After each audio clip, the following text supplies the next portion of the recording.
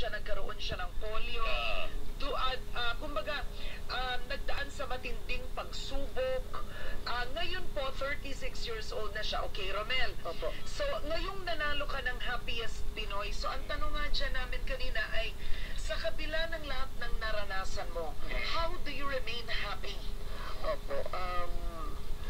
Yung pagiging happy ko po kasi is, yun nga po, kaya na sinabi ko, yung acceptance and being contented to what I have. And of course, yung ano po na I can be able to help out and reach out to other people despite my condition. Yun po yung ano po talaga. Ngayon, Vic, dito ka iiyak. Hindi lang po polio ang... Alex Santos, mamaya na. Alam niya, hindi lang po polio. Vic, hindi lang polio ang karamdaman ni Romel. O hindi pa. So ganito yon. Sa Happiest Pinoy ay may award. Magkano ang award na napanalunan mo? Well, we have ano po, 250,000 po. 250,000. Isa yung contestant? Ito, Top 10 po kami actually. top 10. And I was the only one chosen. One wins 250. So itong unang pagkakataon ba na hahawak ka ng 250,000? Honestly, yes, ma'am. Okay. Saan mo gagastusin yung 250,000? Well, ang ano po na, ma'am, yung part of that money will be used for yung konting negosyo po ng my business. Misis mo, nandiyan ang misis niya. Kala ko naman, sini katabi mo maganda. Kala ko si negosyo? Jenny ng Mercado. Anong negosyo? May balak po kasi siya mag-put up ng food business po. Okay. And then part of that will be saved for my kids. Pang suporta po. Anong food business? Baka nakikinig si Carl Balita para hindi ka naggumasos ng malaki. Ano lang po, mga short order. Yan, si Carl Balita. Mamaya, pag-usapan natin ha. Sige, Okay, hindi lang yun.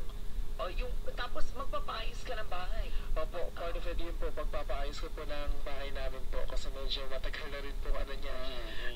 And iba po doon ay yun po yung matagal ko lang pinapanalangin na ano po sana magpapagamot po ako because I have this problem with my colon sa So, may tumor ka sa colon?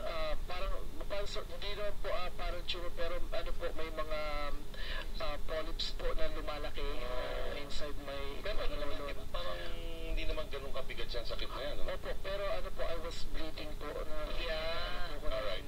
Blood. Ayoko naman takutin ka. Anyway, Pinoy ka, Goy. malakas na rin ka. Actually, hindi ko na po masyadong iniisip.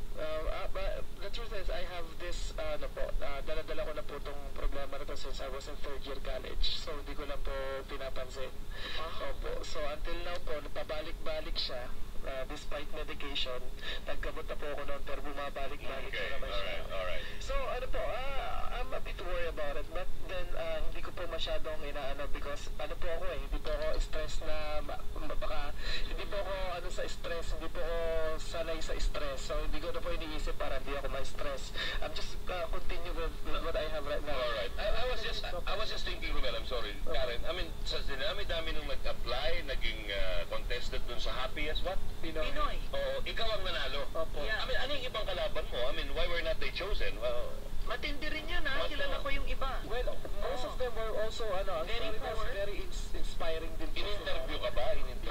Yes, sir. Mga foreigner ang umi-interview sa'yo?